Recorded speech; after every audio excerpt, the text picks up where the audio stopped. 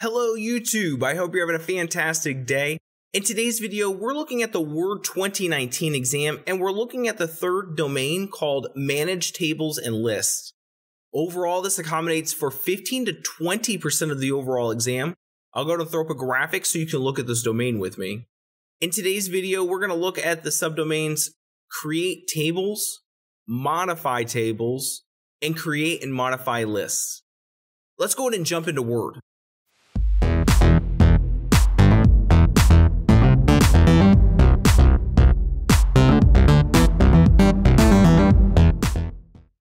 We're talking about the Word 2019 exam, and we're looking at the third domain called Manage Tables and Lists. Overall, this accommodates for 15 to 20% of the overall exam. We're looking at the first subdomain called Create Tables. This subdomain says that we should be able to convert text to tables. If I scroll down in my document, I have this list right here.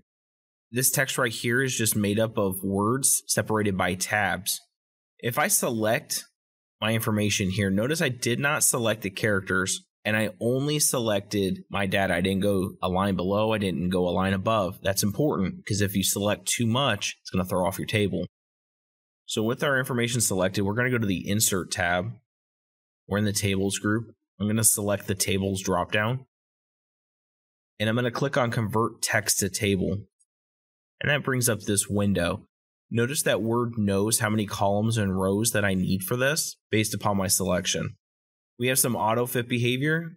We can fit the column width automatically, or we have some other options like auto-fit to contents or auto-fit to window. And then we have the option to separate text. This data is separated by tabs, and Word knew that. But I have other options. It could have been separated with commas or some other marking that I can specify. All of this information looks good, so I'm going to click OK. And notice that my data has been made into a table. The next thing that this subdomain tells us that we need to be able to do is to convert tables to text. And so with our cursor in this table, we get the Table Tools Design tab. I'm going to switch over to the Layout tab. And over here in the Data group, I'm going to click on Convert to Text. And when I do that, it's asking me how I want to break up this table. Tabs would be correct. That's going to put it back to where it was. So we'll click OK. And notice it removed the table formatting from this information. The last thing that this subdomain tells us that we need to be able to do is to create tables by specifying rows and columns. My cursor is just below that information, and I'm going to go back to the Insert tab, and we're back in the Tables group. I'm going to click the Tables dropdown.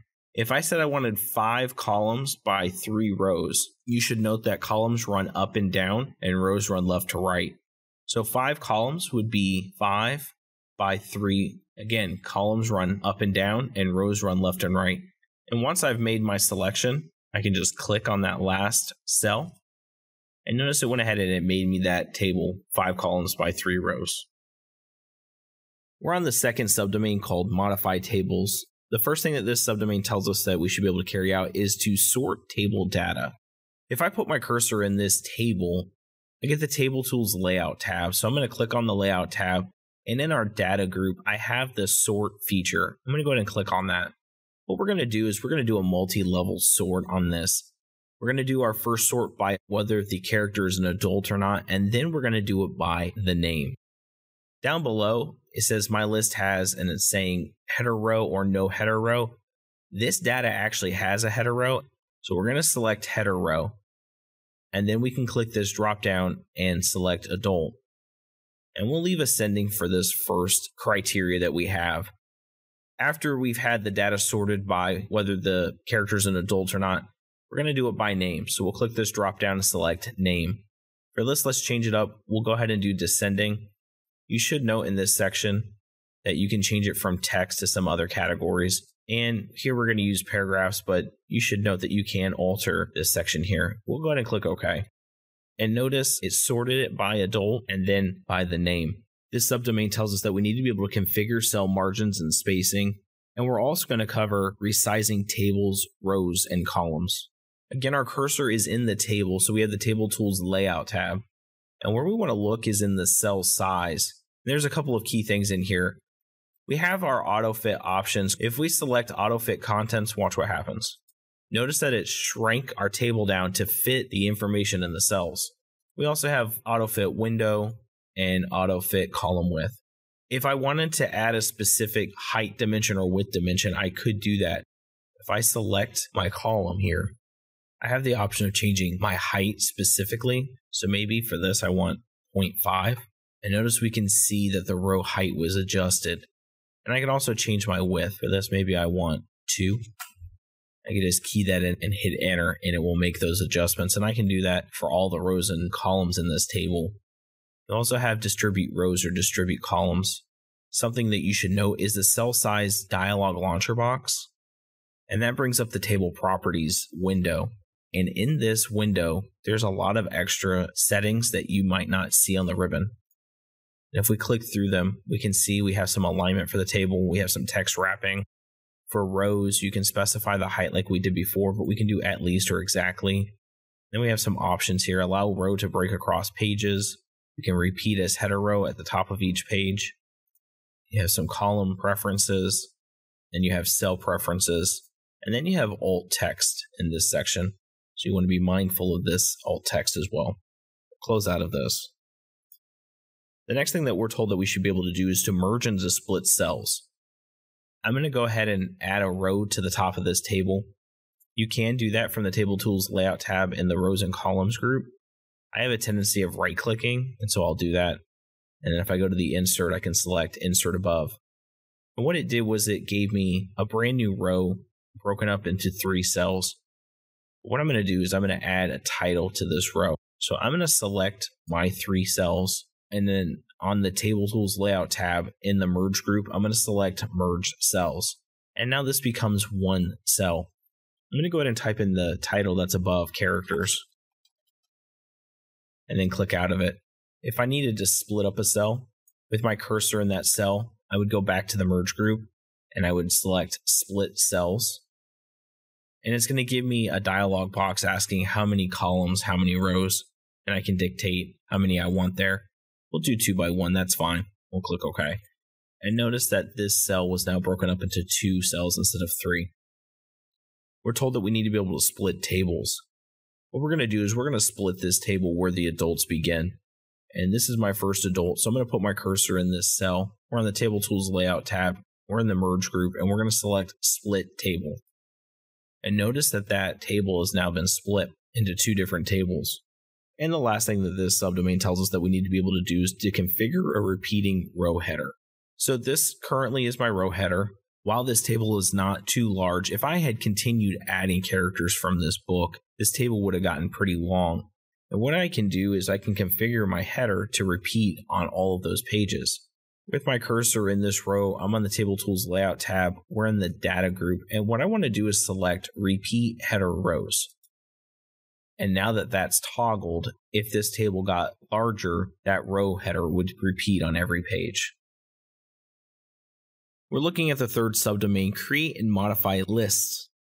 The first thing that we're told that we should be able to do is to format paragraphs as numbered or bulleted list.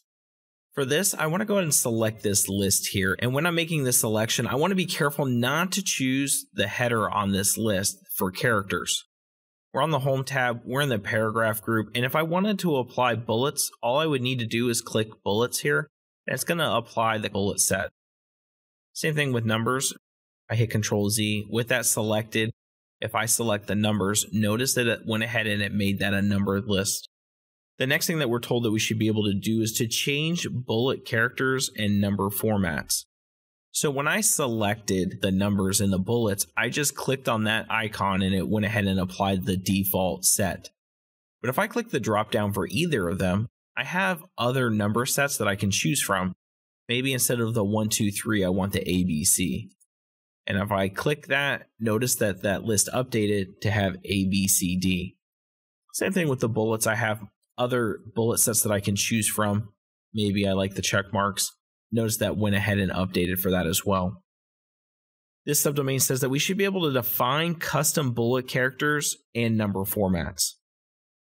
So I currently have my check marks, and if I put my cursor in front of this second name, Tinkerbell, if I hit tab on my keyboard, notice that it went ahead and it pushed over my name, but it also changed the bullet here, and it's actually A for numbering, and that's because of some of the selections that we made. but maybe I don't want that. I actually have the ability to change up how my list is formatted when I drop to another level. Let's undo everything that we've done recently so that we just have the list and we can look at that fresh. With that selected, if I click the drop down and select define new bullet, I have the ability to create a symbol. I can do a font, but what we're going to do here is select picture. And you have the ability to bring in stuff from OneDrive and from the internet, but we're going to select browse. In our folder, we have a picture for Peter Pan. We're going to go ahead and select that and click insert. And notice it went ahead and it updated my bullet point to have a picture of Peter Pan. If I click OK, it's very faint, but there is a picture here. And if we select this, we can actually increase the size by just clicking the increase font size so that you can see it just a little bit better. Let's go ahead and remove this bullet because we're going to look at defining a number set. And you can also do this with your bullets so that when you hit the tab button and it moves to the next level, it will update as well. But we're going to look at numbers specifically. So if I click this button right here, this is the multi-list section. And if we look here, it shows us how that multi-list is going to break out. So for this default one, we have 1 to start. And if I hit enter, it'll go to 2. But if I hit the tab or I increase my indent, it's going to go to an A, and then it's going to go to a lowercase I. And we can see that breakdown. Each one of these has its own, but we can define our own by clicking define new multi-level list. Currently, we're on level 1, and this shows us what level 1 looks like. It's just going to have a 1 period, and then it's going to allow us to type in the text. Let's look at 2.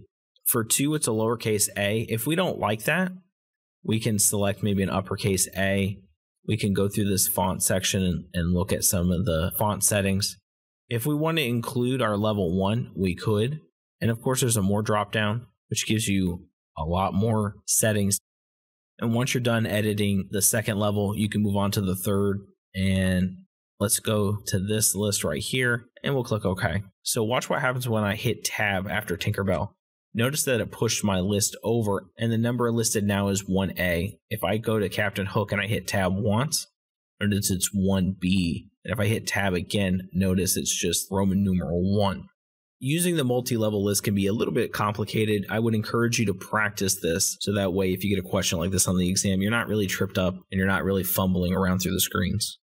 This subdomain says that we should be able to increase and decrease list levels. Now, we've been using the tab button, and if we use shift tab, we can actually go backwards. So tab pushes it over, shift tab pushes it back to the left. If you go to the home tab and in the paragraph group, you also have the increase and decrease indent. So instead of using the keyboard shortcuts, you could use this. But I want to show you one other thing. If I said to make Captain Hook a level 3 indent, you might be asking yourself, how do I know which one's which? Well, if I click this drop down for multi-level, and if I highlight over here on change list level, I can actually select this one. And notice that as I hover, it says level 3. And so when I click that, it pushes it over 3 steps. And I have that option for numbers, and I have that for bullets. So you can do that with any of those. The subdomain tells us that we should be able to restart and continue list numbering. So let's go ahead and go to the end of this list, and I'm going to hit enter twice. And I'm actually going to go ahead and type in a few more of these names. It's just repeat.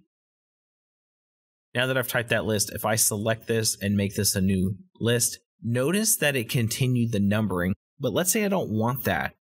If I select this right here, the number 8, it's just a little bit grayer, and then I right click, notice I have the ability to restart at 1. And if I do that, I get a brand new list. In Word, you could be on page 3 and click this numbering, and oftentimes it will pick up the numbering from a previous page. So on the exam, if you get a numbering question, it might be something along those lines. The last thing that we're told that we should be able to do is to set start number values.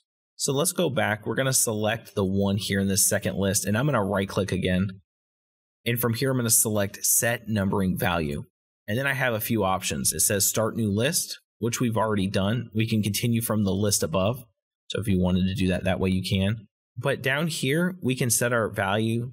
And let's say we're going to do a 100 and click OK. And notice here that the numbering starts at 100.